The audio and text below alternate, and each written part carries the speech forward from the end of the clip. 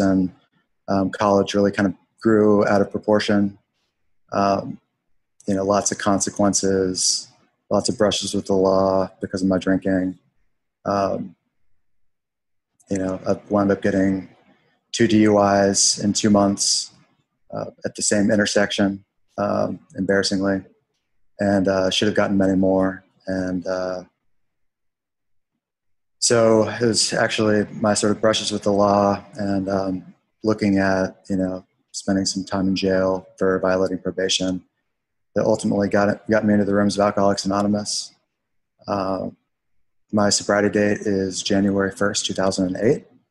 So I've just got 10 and a half years sober now, which is a miracle to me and not something that I ever expected. When I got sober, it was, again, related to sort of the judge kind of handing down, you got to go to 72 meetings in 3 months. And I thought, I would, go to my AA meetings, get off of probation, get my driver's license back, and I'd sort of be done with it. But here I am, 10 and a half years later, which is, it's a miracle to me. Again, my sobriety date's January 1st, 2008. I think I turned a corner after a couple months sober where, at first I really just wanted to kind of get my life back together. And then I started to see that this, thing could really work for me. And I just, I stuck around. I got a sponsor. I started going to meetings seriously. So that's kind of at a high level, sort of the chronology. So I thought I'd pivot into just a discussion around experience, strength, and hope. I thought that might be the most sort of helpful, especially for those that are newer. So in terms of experience, which I guess is my advice for those early in recovery, based on kind of what I've gone through. The first thing that I wanted to mention is that, I don't think I could have gotten sober on my own. I truly did need the support and fellowship of Alcoholics Anonymous. For a long time, super early in recovery, I think I did try to do it myself, and I was the first one, when the meeting was over to just, get up and go. I didn't want to get to know anybody because I didn't plan on sticking around, and I think that was really to my detriment. If I had, opened myself up and really gotten in the middle of the boat and gotten to know people and, stuck around after the meeting, gone out to eat sooner, I would have felt a part of more quickly. Instead, it took me actually a couple months before I wound up getting a sponsor and starting to work the steps. So for those first couple months, I was really, just sort of running off the fumes. So I definitely recommend, leaning on the fellowship, I think is really critical, and it's the only way that this program works. Another thing, that people told me when I was early in recovery that, I think is helpful is a bit of a cliche, but this notion of playing the tape forward. There were a lot of times, especially, my first year, that what came really naturally for me was to drink. Like that's what I knew how to do. And I hadn't yet it was difficult, so just this simple reminder of playing the tape forward and thinking about what the consequences of, deciding to, go out to the bars or like call up old friends, what that was going to do, sounds strangely simple, but, it was really helpful for me. And then the final thing on the sort of experience front, and I could go on for a long time on, different things that have worked for me. But I'd say that service was critical for me in terms of getting, really involved in the fellowship. And I was fortunate enough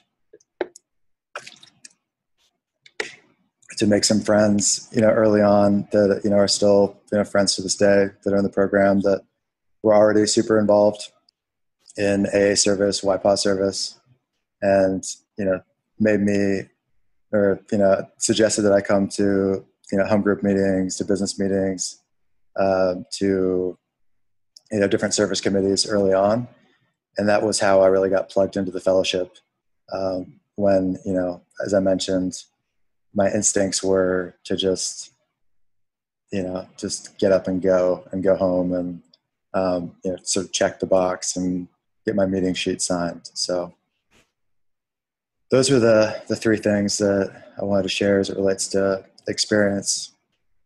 On the strength front, which I really think about is just proof that you can get through difficult times sober. For better or worse, had a lot of experience with that. Early in recovery, the first thing that comes to mind to me is I used alcohol to medicate for such a long time that I didn't know what it felt like to have a bad day and to be okay with that. And so I remember the first time that happened, and just sort of, I would just always medicate and kind of drown those feelings away. And I just remember that feeling of like, man, I just had a bad day and that's okay, and I'm just gonna choose to go to bed. And that feeling so strangely foreign. And sort of working through that pain and learning to live with those feelings, it's just a part of, getting sober. I used to have an extremely active, I guess, ego or mind. I don't know. My thoughts would always race at night. And there were times that I just remember, saying the third step prayer, or a shortened version of it, like, God, please take this away from me, over and over again. And, I've found that really works. And for me, I had a pretty transformational experience sharing my fourth step, doing my fifth step with a sponsor. I used to harbor a lot of feelings of guilt and regret about things that I had done a long time ago. And that was a pretty transformational experience for me as it relates to just getting out of my head and, learning to forgive myself, as I also, learn to forgive other people. The last thing that I want to mention on this front is that one of the most difficult things I think that can happen, as I was working on my fourth step on my fears list, one of my fears, which was of my dad passing away, which, he had really been, my parents had divorced at a young age, and he had been kind of the primary custodian, me and my brother, and he was kind of like my rock. So that fear of what would happen, if that took place, wound up happening. So 5 years ago now, my dad, was diagnosed with esophageal cancer, and over the course of a year, wound up, was going through radiation and chemo, and then surgery, which went poorly, and then wound up passing away. And that was something that, if I had ever thought, man, I would have a reservation about staying sober through that, that would have been it for sure.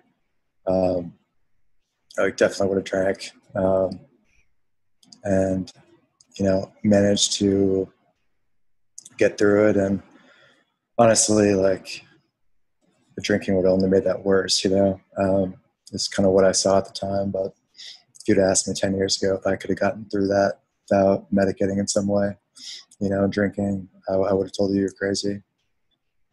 And, one of the beautiful things about, my dad's passing was that I did get to, show up for him in a way that I wouldn't have been able to, had I still been using. And he got to know me for years, as someone that, does what he says he's going to do, and, fulfills his commitments. And so anyways, it was a pretty powerful experience. And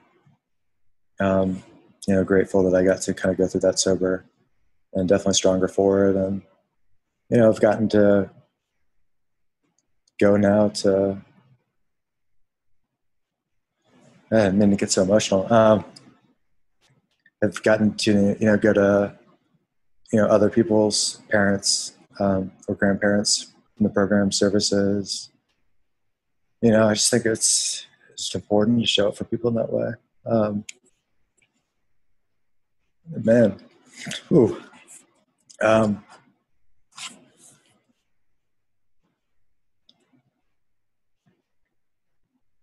but uh, sorry guys. So, gosh, I one thing that was really magical, and I'll just cry through this. You guys, it's just I'm like an ugly crier, but was that I was so grateful for was that there were. I grew up in Seattle and live in Nashville now, and there were three guys from the program in Nashville that wound up flying out to Seattle, and you know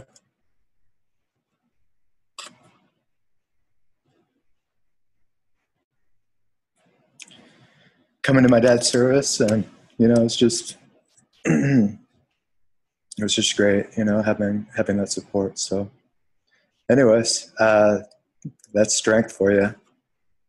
But there again, back to the fellowship. Like I don't think I could have gotten through that without those guys showing up for me. All right, time to pull it back together. We're going to turn the corner to hope, which is proof that things do indeed get better and get awesome. So I think the first thing, what did I want when I first got sober? Well, first of all, I wanted to stop obsessing about alcohol. Um, I set the bar pretty low,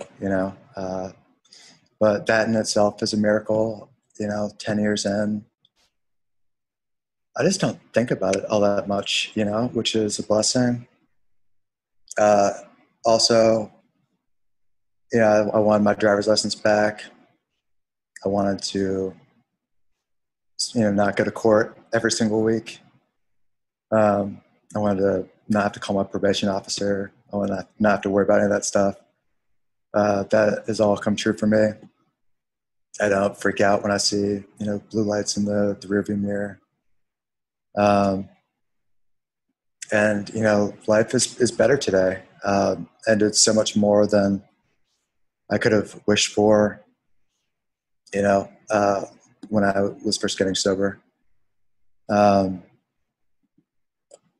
and I used to think a lot about my sort of bucket list of all the things that I wanted to do. But ultimately, prior to getting sober, like they were just dreams and things that I, planned to do, but never actually could sort of get off the couch to do anything about. And I'm really grateful that I've gotten to do a bunch of amazing things, since I got sober, travel to wonderful places, build relationships, repair relationships with my family. As I mentioned, show up for my family. And, things aren't perfect today by any means. I don't think things are ever going to be, perfect all the time, but, I'm able to get through life's challenges and, take failures with stride, in stride.